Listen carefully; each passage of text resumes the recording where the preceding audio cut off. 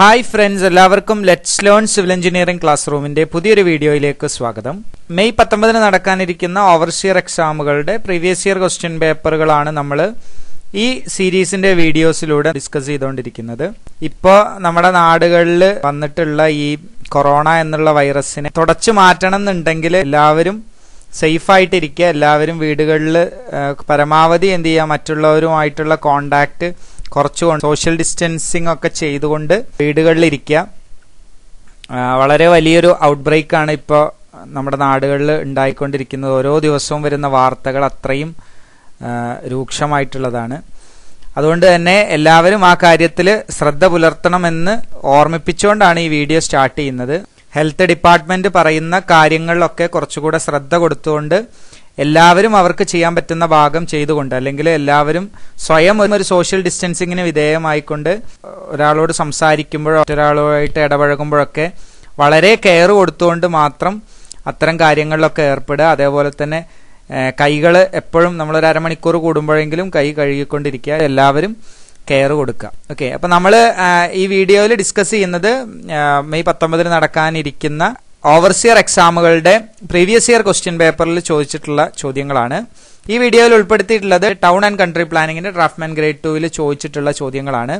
അതിലെ 7ാമത്തെ പാർട്ടാണ് ഈ വീഡിയോ. അപ്പോൾ എല്ലാവരും ഈ ചാനൽ സബ്സ്ക്രൈബ് ചെയ്യുക. ഇതുപോലത്തെ വീഡിയോസിന്റെ നോട്ടിഫിക്കേഷൻ ലഭിക്കാൻ വേണ്ടിയിട്ട് ബെൽ ബട്ടൺ ക്ലിക്ക് ചെയ്യുക. അപ്പോൾ നമുക്ക് ഇന്നത്തെ ഒന്നാമത്തെ ചോദ്യം ഏതാണെന്ന് നോക്കാം. ദ മൊമെന്റം ഈസ്, ഇത് നമ്മളൊരു ബേസിക് ഫിസിക്സിൽ നിന്നുള്ള ചോദ്യമാണ്. ഇങ്ങനത്തെ ബേസിക് ആയിട്ടുള്ള ചില ചോദ്യങ്ങൾ നമുക്ക് എക്സ്പെക്ട് ചെയ്യണം ഇത്തരത്തിലുള്ള ക്വസ്റ്റ്യൻ പേപ്പറുകളിൽ. ഈ town and country പ്ലാനിങ്ങിന്റെ previous year സിലബസിലൊക്കെ ഇങ്ങനത്തെ ബേസിക് ആയിട്ടുള്ള സയൻസ് ക്വസ്റ്റ്യൻസ് കുറെ ചോദിച്ചിട്ടുണ്ടായിരുന്നു. അപ്പോൾ അതിൽ നിന്നുള്ള ഒരു ചോദ്യമാണ് മൊമെന്റം ഈസ്. മൊമെന്റം എന്താണ് എന്നുള്ളതാണ് ചോദ്യം. നമുക്കറിയാം, മൊമെന്റം എന്ന് പറഞ്ഞു കഴിഞ്ഞാൽ it is the product of mass and velocity. ഒരു ബോഡിയുടെ മാസും അതേപോലെ തന്നെ അത് മൂവ് ചെയ്യുന്ന വെലോസിറ്റിയും അത് തമ്മിൽ മൾട്ടിപ്ലൈ ചെയ്യുമ്പോൾ നമുക്ക് കിട്ടുന്ന ആ പ്രൊഡക്റ്റിനെയാണ് നമ്മൾ എന്ത് പറയാം, മൊമെന്റം എന്ന് പറയാം. അപ്പോൾ അത് ഓർത്തു വെക്കുക, മാസിന്റെയും വെലോസിറ്റിയുടെയും പ്രൊഡക്റ്റ് ആണ് മൊമെന്റം എന്നുള്ളത്. ഇനി രണ്ടാമത്തെ ക്വസ്റ്റ്യൻ നോക്കാം. If the algebraic some of horizontal and vertical components of the forces and moment at A point is 0, the body will be. ഒരു ബോഡിയിൽ ഉണ്ടാകുന്ന ഹൊറിസോണ്ടലായിട്ടും വെർട്ടിക്കലായിട്ടും ഉണ്ടാകുന്ന ഫോഴ്സുകൾ അല്ലെങ്കിൽ അതിന്റെ പിന്നെ എന്താ പറയാ, അതിന്റെ ഹൊറിസോണ്ടൽ ആൻഡ് വെർട്ടിക്കൽ കോമ്പണൻസുകൾ. ഇപ്പൊ ഏതൊരു ഫോഴ്സ്, ഒരു ബോഡിയിൽ ഉണ്ടാകുന്ന ഫോഴ്സുകൾ ചിലപ്പോൾ ഇൻക്ലൈൻഡ് ആയിട്ടായിരിക്കാം, ചിലപ്പോൾ അത് ഹൊറിസോണ്ടൽ ആയിട്ടായിരിക്കാം, ചിലപ്പോൾ അത് വെർട്ടിക്കൽ ആയിട്ടായിരിക്കാം. എന്തായാലും ഏതൊരു ഫോഴ്സിനും എന്തുണ്ട്, ഹൊറിസോണ്ടൽ കോമ്പണന്റും അതേപോലെ തന്നെ വെർട്ടിക്കൽ കോമ്പണൻസും ഉണ്ട്. ഈ ഹൊറിസോണ്ടൽ കോമ്പണന്റും വെർട്ടിക്കൽ കോമ്പണന്റിന്റെയും ആൾജിബ്രിക് സമ്മും അതേപോലെ തന്നെ അവിടെ ഉണ്ടാകുന്ന അല്ലെങ്കിൽ ആ ബോഡിയിൽ ഉണ്ടാകുന്ന മൊമെന്റും 0 ആണെന്നുണ്ടെങ്കിൽ, ആ ബോഡിയിൽ ഉണ്ടാകുന്ന ഒരു പോയിന്റിന്റെ മൊമെന്റും 0 ആണ് എന്നുണ്ടെങ്കിൽ ആ ബോഡി എന്ത് കണ്ടീഷനിലായിരിക്കും എന്നുള്ളതാണ് ചോദ്യം. Non uniform, simple harmonic, accelerated, equilibrium. നമുക്ക് അതിന് ആ ക്വസ്റ്റ്യൻ വായിക്കുമ്പോൾ തന്നെ നമുക്ക് മനസ്സിലാവും. ഹൊറിസോണ്ടൽ കോമ്പണന്റും വെർട്ടിക്കൽ കോമ്പണന്റും 0 ആവുകയും അതേപോലെ തന്നെ മൊമെന്റ് 0 ആവുകയും sigma h is equal to 0, sigma v is equal to 0 and sigma m is equal to 0. Moment 0 ആണ്. അതേപോലെ തന്നെ ഹൊറിസോണ്ടൽ കോമ്പണന്റുകൾ ആൾജിബ്രിക് സം ചെയ്യുമ്പോൾ 0 ആണ്, വെർട്ടിക്കൽ കോമ്പണന്റുകൾ ആൾജിബ്രിക് സം ചെയ്യുമ്പോൾ 0 ആണ്. അങ്ങനെ വരുന്ന കണ്ടീഷൻ എന്ന് പറയുന്നതിന് നമ്മൾ ഇക്വിലിബ്രിയം കണ്ടീഷൻ എന്നാണ് പറയാം.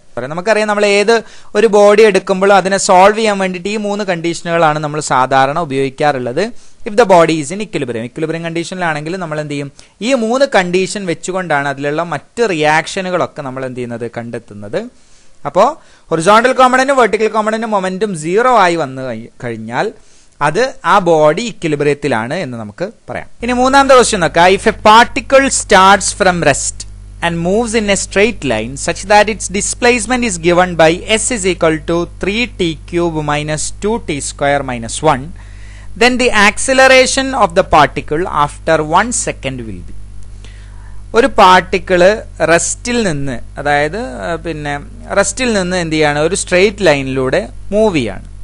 ആ മൂവ് ചെയ്യുമ്പോൾ അവിടെ ഉണ്ടാകുന്ന ഡിസ്പ്ലേസ്മെന്റ് ഒരു ഇക്വേഷനിലൂടെ തന്നിട്ടുണ്ട്, 3t³ minus 2t² minus 1 എന്നുള്ളത്. അങ്ങനെയാണെങ്കിൽ 1 സെക്കൻഡ് കഴിയുമ്പോൾ അവിടെ ഉണ്ടാകുന്ന ആ പാർട്ടിക്കിളിന്റെ ആക്സിലറേഷൻ എത്രയാണ് എന്നുള്ളതാണ് ചോദ്യം. ഇതെങ്ങനെയാണ് നമ്മൾ സോൾവ് ചെയ്യാന്ന് വെച്ച് കഴിഞ്ഞാൽ, നമ്മൾ ആദ്യം മനസ്സിലാക്കേണ്ട ബേസിക് ആയിട്ടുള്ള ചില കാര്യങ്ങളുണ്ട്.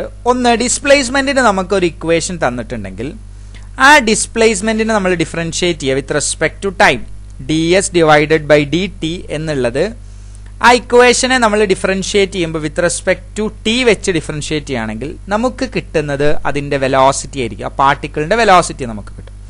അതായത് velocity v is equal to ds by dt എന്ന് നമുക്ക് പറയാം. അപ്പോൾ അതിനെ ഡിഫറൻഷിയേറ്റ് ചെയ്യുമ്പോൾ 3t³ മൈനസ് 2t² മൈനസ് 1 ആ ഡിസ്പ്ലേസ്മെന്റ് ഇക്വേഷനെ നമ്മൾ ഡിഫറൻഷിയേറ്റ് ചെയ്യുമ്പോൾ നമുക്ക് കിട്ടുന്നത് 3t³ എന്ന് പറഞ്ഞു കഴിഞ്ഞാൽ അതിനെ ഡിഫറൻഷിയേറ്റ് ചെയ്താൽ എന്താവും? 3 × t² എന്നാവും. അതായത് 9t² എന്ന് കിട്ടും. മൈനസ് 2t² ഡിഫറൻഷിയേറ്റ് ചെയ്യുമ്പോൾ 2 × 2t എന്നാവും. അതായത് 4t എന്ന് കിട്ടും. മൈനസ് 1 കോൺസ്റ്റന്റ് ഡിഫറൻഷിയേറ്റ് ചെയ്യുമ്പോൾ 0 ആയിട്ട് പോകും. അപ്പോൾ വെലോസിറ്റിക്ക് നമുക്ക് എന്ത് ചെയ്തു? ഇതിൽ നിന്നൊരു ഇക്വേഷൻ കിട്ടി, 9t² മൈനസ് 4t എന്നുള്ള ഇക്വേഷൻ. ഇനി ഈ വെലോസിറ്റീനെ എന്ത് ചെയ്യണം? നമ്മൾ വീണ്ടും ടൈം വെച്ച് ഡിഫറൻഷിയേറ്റ് ചെയ്യുമ്പോഴാണ് നമുക്ക് ആ പാർട്ടിക്കിളിന്റെ ആക്സലറേഷൻ കണ്ടുപിടിക്കാൻ പറ്റുന്നത്. അപ്പൊ എന്തിനാണ് ഇനീഷ്യലി വെലോസിറ്റി കണ്ടുപിടിച്ചത് എന്ന് വെച്ച് കഴിഞ്ഞാൽ ആ വെലോസിറ്റീനെ നമ്മൾ ഡിഫറൻഷിയേറ്റ് ചെയ്താൽ മാത്രമേ ഉള്ളൂ നമുക്ക് എന്ത് കിട്ടുക? ആക്സലറേഷൻ കിട്ടുള്ളൂ. അപ്പോൾ എന്ത് ചെയ്തു? നമുക്ക് നേരത്തെ കിട്ടിയ 9t² മൈനസ് 4t എന്നുള്ളതിനെ നമ്മൾ വീണ്ടും ഡിഫറൻഷിയേറ്റ് ചെയ്തു വിത്ത് റെസ്പെക്ട് ടു ടി. അപ്പോൾ നമുക്ക് ആക്സലറേഷൻ കിട്ടും. എങ്ങനെ കിട്ടും? 9t² ഡിഫറൻഷിയേറ്റ് ചെയ്താൽ 9 × 2 × t എന്ന് വരും. അതായത് 18t എന്ന് കിട്ടും. മൈനസ് 4 × t ഡിഫറൻഷിയേറ്റ് ചെയ്താൽ അത് -4 എന്നായി മാറും. അപ്പോൾ 18t മൈനസ് 4 എന്നുള്ളതാണ് ആക്സലറേഷന്റെ ഇക്വേഷൻ. ഇനി ഇവിടെ പറഞ്ഞിട്ടുള്ളത് 1 സെക്കൻഡിന് ശേഷമുള്ള ആക്സലറേഷൻ ആണ്. അപ്പോൾ ടൈം t എന്ന് പറയുന്നത് എന്തായിരിക്കും? 1 ആയിരിക്കും. ആ സമയത്ത് 0 സെക്കൻഡിലുള്ളതാണ് എന്നുണ്ടെങ്കിൽ എന്ത് ചെയ്താൽ മതി? ടിയുടെ വാല്യൂ 0 കൊടുത്താൽ മതി. മറിച്ച് എന്താണ് ഇവിടെ 1 സെക്കൻഡിന് ശേഷമുള്ളതാണ് ചോദിച്ചത്. അപ്പോൾ എന്ത് ചെയ്യാം? നമ്മൾ ടിക്ക് 1 എന്നുള്ളത് സബ്സ്റ്റിറ്റ്യൂട്ട് ചെയ്തു. അപ്പോൾ നമുക്ക് എന്ത് ചെയ്യും? 18 × 1 minus 4 is equal to 14 m/s² എന്ന് കിട്ടും ആക്സലറേഷൻ. അപ്പോൾ ഇതിന്റെ ആൻസർ എന്താണ്? ഓപ്ഷൻ സി ആണ്, 14 m/s². ഇനി നാലാമത്തെ ക്വസ്റ്റ്യൻ നോക്കാം.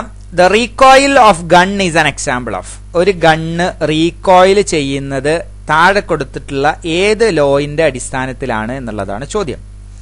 എന്താണ് റീകോയിൽ ഓഫ് ഗൺ എന്നുള്ളത് ആദ്യം പറയാം. തോക്കിൽ നിന്ന് അല്ലെങ്കിൽ ആ ഗണ്ണിൽ നിന്ന് ബുള്ളറ്റ് പുറത്തോട്ട് പോകുന്ന സമയത്ത് അപ്പൊ തന്നെ നമുക്ക് ബാക്കിലോട്ട് എന്ത് ചെയ്യും?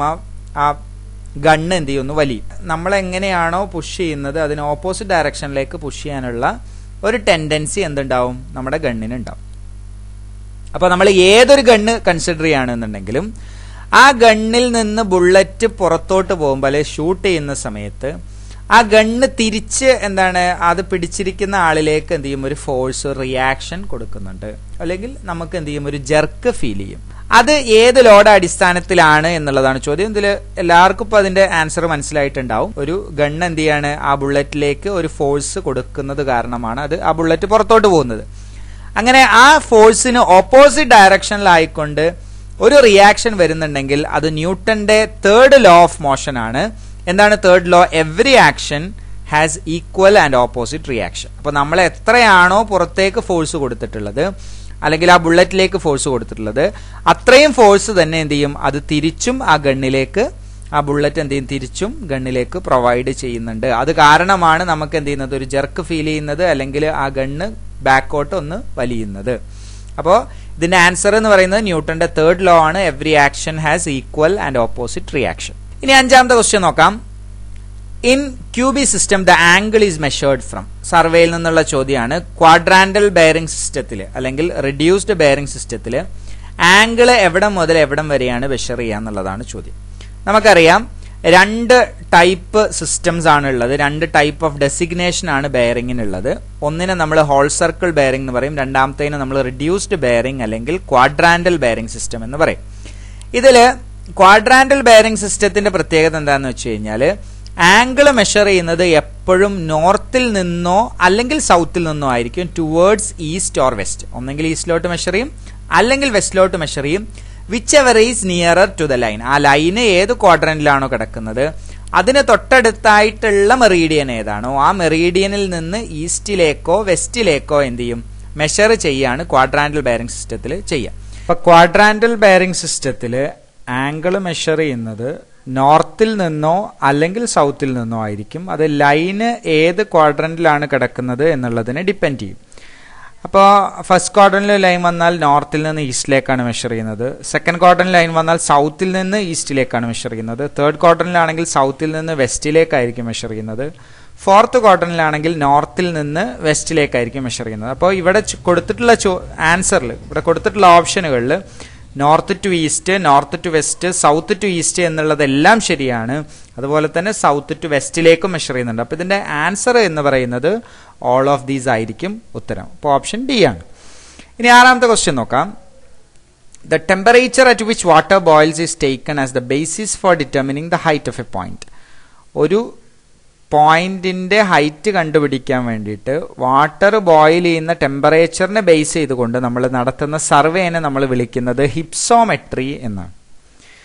ഹിപ്സോമെട്രിയിൽ നമ്മൾ വെള്ളത്തിന്റെ ടെമ്പറേച്ചർ ഓരോ ഹൈറ്റ് കൂടുന്നതിനനുസരിച്ചും അതിന്റെ ബോയിലിംഗ് പോയിന്റിൽ വ്യത്യാസം വരും.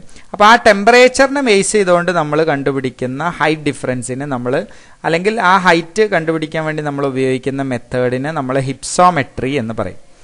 ഇനി എന്താണ് ബാരോമെട്രിക് ലെവലിംഗ്? ബാരോമെട്രിക് ലെവലിംഗിൽ പ്രഷറിനെ ബേസ് ചെയ്തുകൊണ്ടാണ് ഹൈറ്റ് ഡിഫറൻസ് കണ്ടുപിടിക്കുന്നത്. ഓരോ പോയിന്റിലുമുള്ള പ്രഷറുകൾ എന്ത് ചെയ്യും?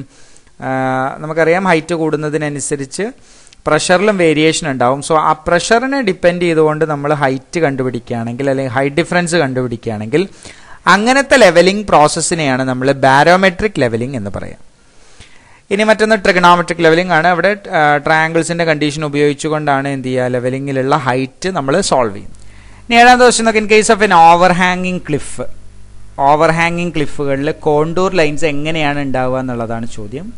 നമുക്കറിയാം ഓവർഹാങ്ങിങ് ക്ലിഫുകളിൽ മാത്രമാണ് കോണ്ടൂർ ലൈനുകൾ ഇന്റർസെക്ട് ചെയ്യുന്നത്. നമ്മൾ സാധാരണ കോണ്ടൂർ ലൈനുകളുടെയൊക്കെ ബേസിക് ആയിട്ടുള്ള ചില പ്രിൻസിപ്പിൾസ് പറയാറുണ്ട്. അതിൽ എന്ത് ചെയ്യാൻ പാടില്ല? കോണ്ടൂർ ലൈൻസ് ഇന്റർസെക്ട് ചെയ്യാൻ പാടില്ല എന്നുള്ളതാണ് പറയാറ്. പക്ഷേ ഓവർഹാങ്ങിങ് ക്ലിഫുകളാണ് എന്നുണ്ടെങ്കിൽ അവിടെ എന്ത് ചെയ്യും? കോണ്ടൂർ ലൈനുകൾ ഇന്റർസെക്ട് ചെയ്യും അല്ലെങ്കിൽ ഇന്റർസെക്ട് ചെയ്ത് പാസ് ചെയ്ത് പോകും. അപ്പോൾ 2 consecutive contours intersect in A contour മാപ്പ്. അത് ഇൻ കേസ് ഓഫ് എൻ ഓവർഹാങ്ങിങ് ക്ലിഫിൽ മാത്രമാണ്. ഓക്കെ. ഇനി 2 കോൺസിക്യൂട്ടീവ് കോണ്ടൂറുകൾ പാരലൽ ആണെങ്കിൽ അത് എന്താണ് ഇൻഡിക്കേറ്റ് ചെയ്യുന്നത്? അവിടെ യൂണിഫോം സ്ലോപ്പാണ് എന്നാണ്. 2 കോൺസിക്യൂട്ടീവ് കോണ്ടൂറുകൾ കോയിൻസൈഡ് ചെയ്യുകയാണെങ്കിൽ അതൊരു വെർട്ടിക്കൽ ക്ലിഫാണ് എന്ന് നമുക്ക് പറയാം. അപ്പോൾ ഇവിടെ ഇതിൻ്റെ ആൻസർ ഓവർഹാങ്ങിങ് ക്ലിഫ് ആണെങ്കിൽ 2 കോണ്ടൂർ ലൈനുകൾ ഇന്റർസെക്ട് ചെയ്യുകയും അത് പാസ് ചെയ്ത് പോവുകയും ചെയ്യും. ഇനി എട്ടാമത്തെ ക്വസ്റ്റ്യൻ നോക്കാം. 250 m² ഇൻഡിക്കേറ്റ്സ് 250 m² എത്രയാണ് എന്നുള്ളതാണ് ചോദ്യം. 2.5 ആറാണോ, 2.5 ഏക്കർ ആണോ, 2.5 ഹെക്ടർ ആണോ എന്നുള്ളതാണ്. അപ്പോൾ നമുക്ക് 250 m² എന്ന് പറഞ്ഞു കഴിഞ്ഞാൽ അത് 2.5 ആറാണ്. എങ്ങനെ കിട്ടുക? ഒരു ആറ് എന്ന് പറയുന്നത് 100 m² ആണ്. അപ്പോൾ 250 m² എന്ന് പറയുന്നത് 2.5 ആറായിരിക്കും അതിൻ്റെ ആൻസർ വരിക. ഓക്കെ. അപ്പോൾ 2.5 ആർ എന്ന് പറഞ്ഞാൽ 2.5 × 100 ആണ്. ഒരു ആറ് എന്ന് പറഞ്ഞാൽ 100 m² ആണ്. So the answer is 250 m² എന്ന് നമുക്ക് കിട്ടും. അതിൻ്റെ അർത്ഥം 250 m² എന്തിന് ഈക്വൽ ആണ്? 2.5 ആറിന് ഈക്വൽ ആണ്. ഇനി വേണ്ട. ഒമ്പതാമത്തെ ക്വസ്റ്റ്യൻ നോക്കാം. Fathometer is used to. എന്തിനാണ് ഫാത്തോമീറ്റർ ഉപയോഗിക്കുന്നത്? ഫാത്തോമീറ്റർ ഉപയോഗിക്കുന്നത് hydrographic സർവേയിലാണ്. To find the depth of water, വെള്ളത്തിന്റെ ഡെപ്ത് കണ്ടുപിടിക്കാൻ വേണ്ടി. ഇൻ കേസ് ഓഫ് ഓഷ്യൻസ് ഒക്കെ, അതായത് ലാർജ് ഹൈറ്റുകൾ കണ്ടുപിടിക്കാൻ വേണ്ടി അല്ലെങ്കിൽ ലാർജ് ഡെപ്തുകൾ കണ്ടുപിടിക്കാൻ വേണ്ടിയിട്ടാണ് ഫാത്തോമീറ്റർ ഉപയോഗിക്കുന്നത്. So fathometer is used to find the depth of water up to the bed in the ocean. ഓഷ്യനിലുള്ള bed വരെയുള്ള വാട്ടറിന്റെ ഡെപ്ത് കണ്ടുപിടിക്കാൻ വേണ്ടി ഉപയോഗിക്കുന്ന ഉപകരണത്തിനെയാണ് നമ്മൾ ഫാത്തോമീറ്റർ എന്ന് പറയാ. യൂഷ്വലി ഹൈഡ്രോഗ്രാഫിക് സർവേയിലാണ് എന്ത് ചെയ്യുന്നത്? ഇത് ഉപയോഗിക്കുന്നത്. ഇനി പത്താമത്തെ ക്വസ്റ്റ്യൻ നോക്കാം. The height of instrument and reduce level of A point if the foresight is 1.845 meter and back site is foresight is 1.845 meter and backside on benchmark of reduced level 250 meter is 2.985 r. Common ആയിട്ട് ചോദിക്കുന്ന ഒരു ചോദ്യമാണ്. ഒരു ഇൻസ്ട്രുമെന്റിന്റെ height കണ്ടുപിടിക്കാൻ വേണ്ടി നമ്മൾ ചെയ്യുന്നത് reduce level of the bench mark plus back site ആണ്. അപ്പോൾ reduce level of bench mark ഇവിടെ തന്നിട്ടുള്ളത് 250 meter എന്നാണ്. ബാക്ക് സൈറ്റ് തന്നിട്ടുള്ളത് 2.985 ആണ്. അപ്പോൾ ഹൈറ്റ് ഓഫ് ഇൻസ്ട്രുമെന്റ് എന്ന് പറഞ്ഞാൽ 252.985 ആയിരിക്കും. അതേപോലെ തന്നെ റെഡ്യൂസ് ലെവൽ എന്ന് പറഞ്ഞാൽ 252.985 മൈനസ് ഫോർസൈറ്റ് ആണ് 1.845. അപ്പോൾ നമുക്ക് 251.140 എന്ന് കിട്ടും. അപ്പോൾ ഇതിൻ്റെ ആൻസർ എന്ന് പറയുന്നത് ഓപ്ഷൻ സി ആണ്, 252.985 എന്നുള്ളതാണ്. സോ ഹൈറ്റ് ഓഫ് ഇൻസ്ട്രുമെന്റ് 252.985 അതേപോലെ തന്നെ reduce level of that point എന്ന് പറയുന്നത് ഹൈറ്റ് ഓഫ് ഇൻസ്ട്രുമെന്റിൽ നിന്ന് എന്ത് ചെയ്യാം? ഫോർസൈറ്റ് സബ്ട്രാക്ട് ചെയ്യുക, 1.845 സബ്ട്രാക്ട് ചെയ്യുക, 1.845 സബ്ട്രാക്ട് ചെയ്യുക, 251.140 മീറ്റർ എന്ന് ആൻസർ കിട്ടും. സോ ഇതിന്റെ answer is option C 251.140. So ഈ ഭാഗം എല്ലാവർക്കും മനസ്സിലായി എന്ന് വിചാരിക്കുന്നു. Thank you for watching the video.